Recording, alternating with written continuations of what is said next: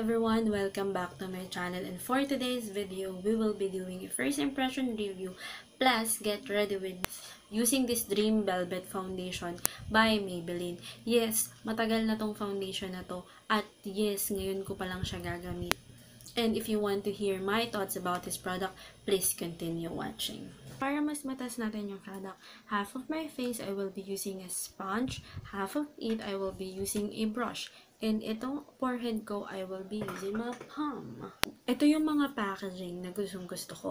Bakit? Kasi, mapasagad mo yung product. I mean, ubos na ubos mo siya. Walang masasayang compare sa mga product na katulad nito. Na you will need a spatula para makuha yung mga product na nag-cling dun sa areas. So, bagong-bago pa siya. By the way, nakuha ko to sa Watson for $499. But I believe naka-sale po ngayon ang Lazada. Yan. Bagong-bago pa lang siya. So,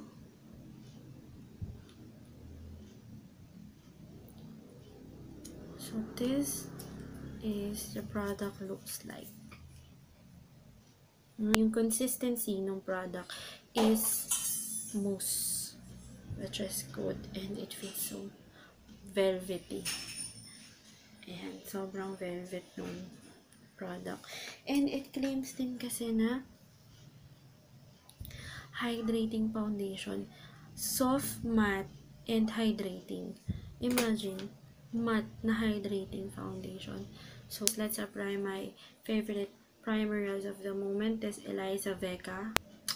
So, ang lalagyan ko lang ng primer ay yung kalahati ng aking face. So, let's apply the product using my fingertips. Super mousse. Mousse yung consistency niya. And, let me get my sponge and let's blend this.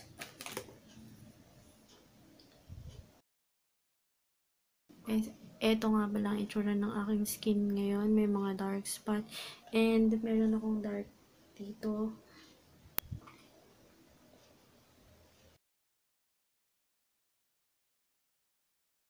Nakikita nyo ba yan? This is the right face ng aking mukha. And kung makikita nyo, blur out yung redness ng nasa face ko. And nalighten niya ng konti yung dark spot ko dito. Yung dark pimple marks ko. And I love the coverage. It's a medium coverage product. Medyo yung feeling niya is medyo tacky. Medyo sticky ng konti.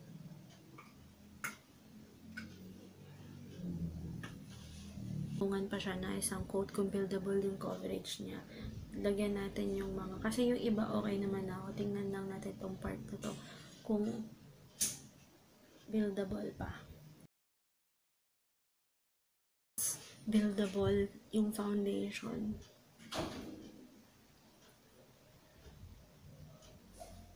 Ayan. Okay guys. Yung foundation is light to medium. Pero maganda. Maganda na. For me, okay na yung coverage niya sa akin. Kasi I feel na kapag dinagdagan ko pa at the end of the day, guys, yung foundation, nagkikling siya dun sa aking under eye area. Ayan o, nagbuo-buo na siya dito. Medyo, hindi siya okay. Dun sa under eye, hindi okay yung foundation sa under eye area ko. Nagsisettle siya dun. Okay, that's a minus point. Let's apply the foundation using a brush on the left side of my face without a primer. Yung pump na kinuha ko kanina, medyo madami pa. So, let's apply it.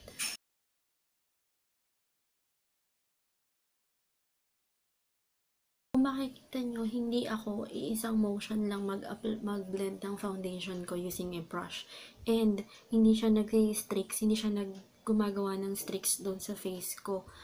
At, mas light coverage naman yung binibigay niya using a sponge. As you can see, parang second skin ko lang tong kabilang side. And this, plakadong-plakado siya. Pero ito kasi na second coat ko na. And let's try naman dun sa may forehead ko using my fingers to blend it out. And okay siya. For me, mas okay nga using your fingertips na i-blend out siya kasi mas nawawarm niya yung product kasi nga mousse ito. Pero okay siya using my fingertips. And for me, yung gantong coverage, yung light coverage lang, sheer coverage lang siya, and it feels so soft, velvety sa side ng face ko. May konting tackiness akong nararamdaman, but it's not that. And ang itsura niya para ka nang nag-powder on sa actual Okay siya with a brush. I must say, mas okay siya na using a brush kasi hindi siya nag-settle dun sa under eye area ko compare dito using a damp sponge. Mas gusto ko to. Pero syempre, we will try it kung buildable using brush ang product.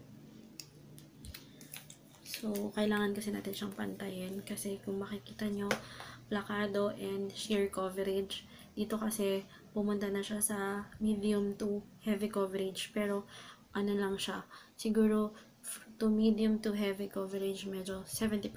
Pag ganun pa lang.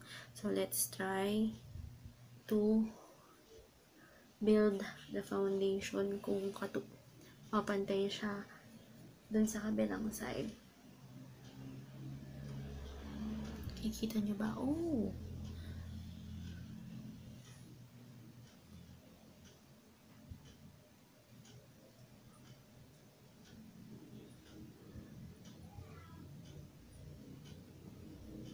So, i-brush na natin to.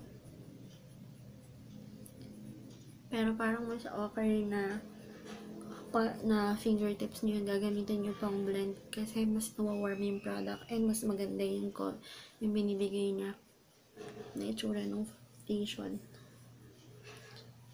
So, I must prepare that. Okay. Ayan na, pantay na siya. Medium coverage na ang dalawa.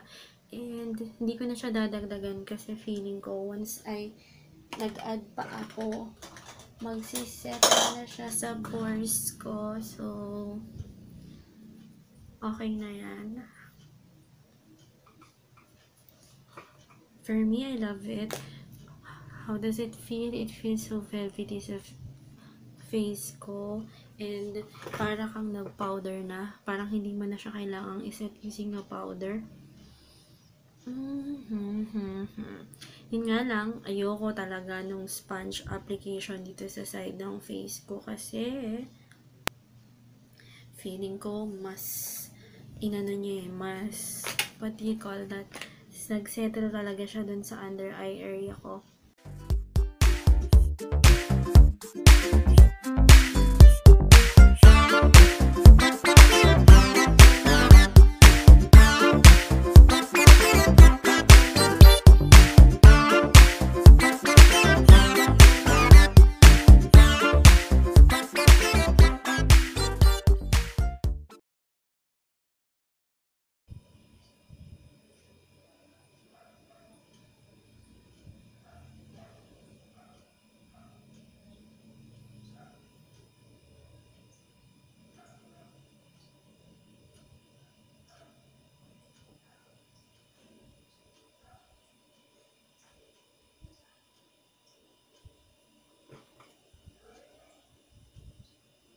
So, that's how it looks like.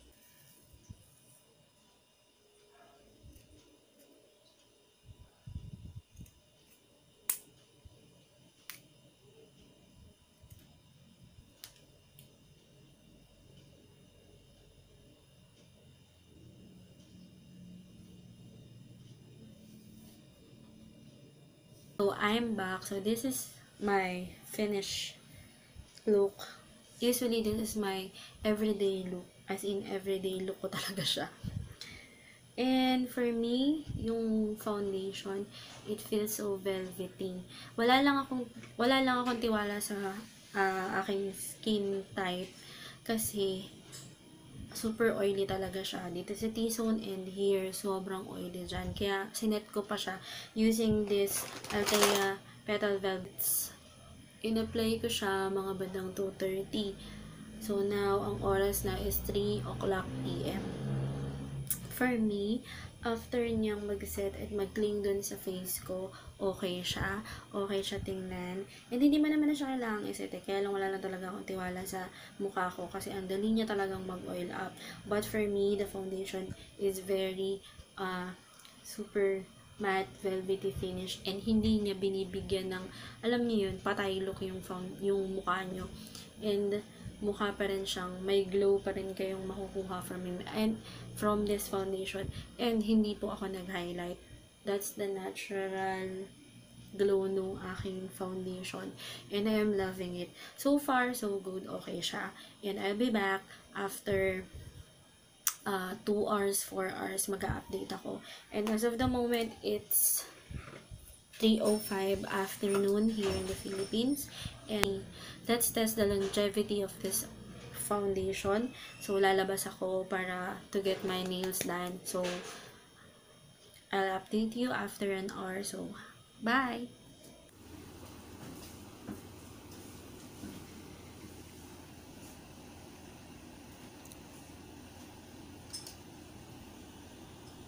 (5:43) and ito na ang status ng aking face.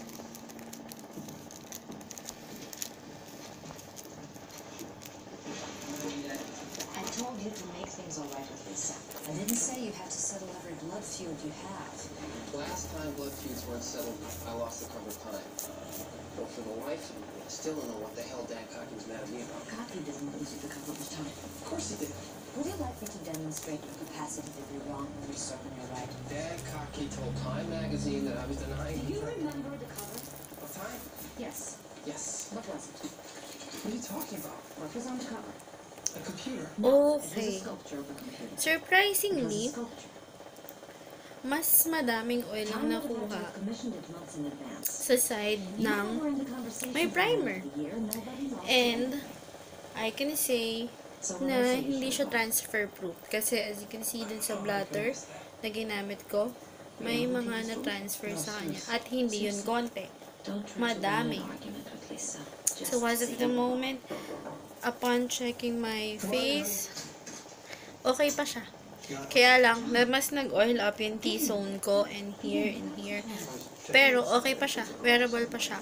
As you can see, 7 na in the evening right now. After 5 hours, okay pa siya. Siguro hindi na ako magbablot kasi okay pa siya. Pero ang napansin ko sa product, yung T-zone ko talaga. Yun yung number 1 na nag-oil up. Pero, yung dito sa cheeks ko, okay siya. Compare dun sa mga other foundation na nagamit ko, nadadamay yung ganito ko. But as you can see, okay pa siya. Tolerable pa. So, after 8 hours, I will be back. Sorry guys kung malapit, pero phone lang kasi yung gamit ko.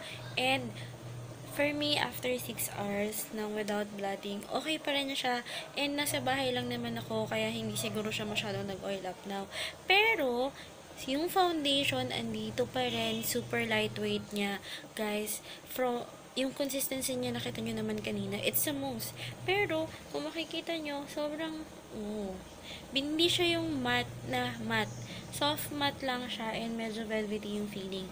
At, ang napansin ko dun sa product, grabe siyang mag-oil up sa T-zone. I don't know kung ako lang nakakapansin nun or sa mga nakagamit na, please comment down below kung ganun din yung na-experience nyo with your T-zone. Nasa bahay lang ako and well ventilated, pero nag-o-oil up pa rin. Pero siguro dahil nakatapat ako sa TV the whole day, ganun yung nangyari. Diba? Once minsan na nakatapat tayo sa computer, sa monitor, nag-o-oil up tayo. Kahit na nasa bahay lang tayo. But, yung T-zone ko talaga, grabing mag-oil up. As in, super duper grabing mag-oil up. Pero, once you blot naman, nawawala siya. Okay pa uli yung foundation and wearable pa rin siya. And I must say, if okay ba to for oily skin, yes, I'm giving it a 3.5, I guess.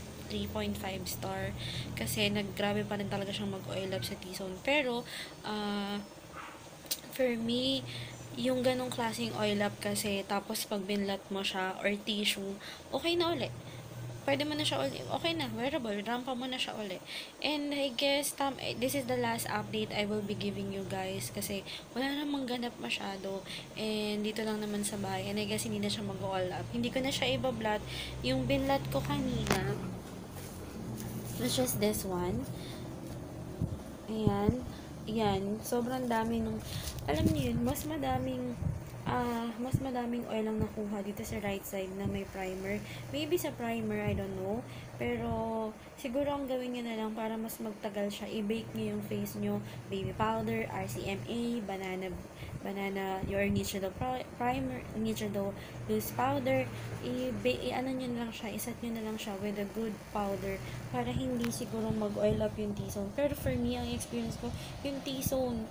Pero, I am giving this a chance. Pero for oily skin, okay siya. Kasi, alam niyo yun, matte finish, pero binibigyan niya ng glow. Hindi super dry yung labas ng face nyo. And, itong klaseng ganitong foundation, okay siya for dry skin. And, okay din siya for oily skin and combination skin. And, as I can say, wearable siya. And, makikita niyo pa siya for my upcoming videos. So, yun lamang for this update. So, for 499 pesos, medyo mahal, pero okay naman na siya. So, by the way, thank you for watching this video, and I hope you like this. And if you think you like this video, don't forget to give it a thumbs up. And if you want to be notified and to be part of the family, please don't forget to hit the subscribe button and the bell beside it. Thank you for watching, and hope to see you.